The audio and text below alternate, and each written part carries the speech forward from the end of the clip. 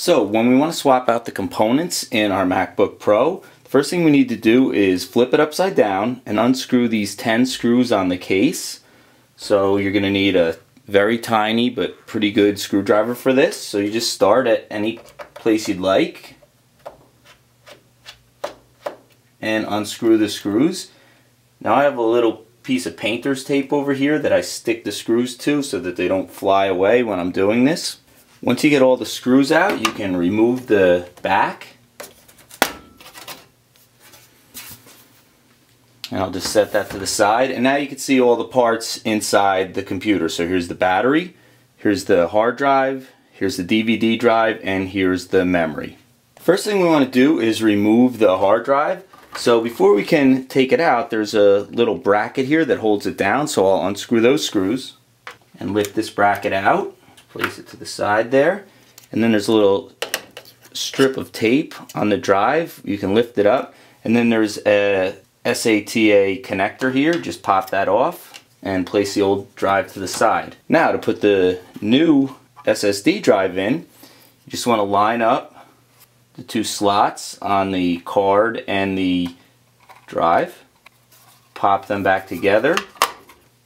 Lay the drive down where the mechanical one was.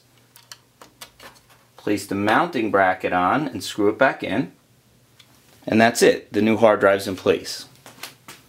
Next thing we want to do is remove the RAM from the case. So if you look here, there's two 2 GB chips of memory. So I'll pop these two pins on either side and it comes up, and then you just gently wiggle it out. There's another chip below that.